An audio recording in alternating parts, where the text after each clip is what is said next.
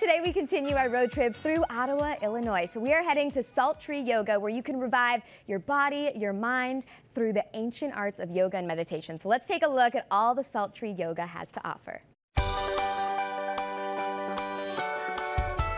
Yoga is number one, of course, still dear to my heart.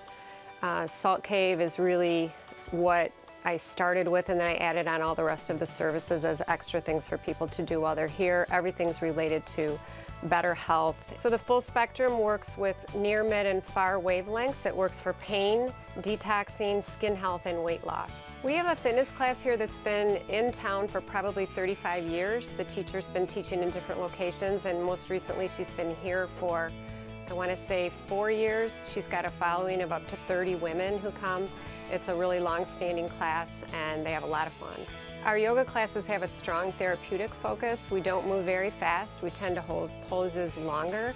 I really feel like that a slower movement, we feel more, and there's less momentum, so it's a lot harder work. It's more strengthening and balancing that way. I grew up here, and so did my husband. I met him here at the local YMCA, actually, playing racquetball.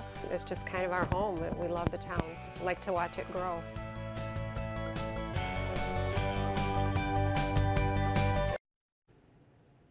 So go ahead and check out Ottawa during the 8th annual Ottawa Two Rivers Wine Fest. It is an amazing weekend of Illinois wine, fresh lobster, and live jazz. So for more info, just head to OttawaTwoRiversWinefest.com.